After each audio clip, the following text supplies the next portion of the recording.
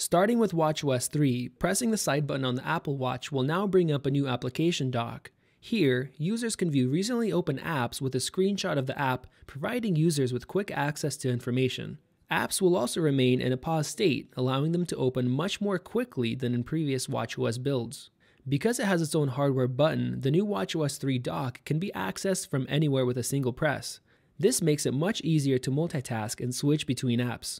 Users can customize the dock by pinning apps of their choosing, ensuring they will always be quickly accessible when pressing the side button on the Apple Watch. Dots at the bottom of the screen show you your current location when browsing the dock, and you can flip between apps with either a touchscreen gesture or by rotating the digital crown. If you add an app to the dock and want to remove it, simply slide it upward to reveal a remove button. The new app dock replaces the concept of glances that was found in previous versions of watchOS. For more tips, reviews, and how-tos, be sure to subscribe to Apple Insider on YouTube.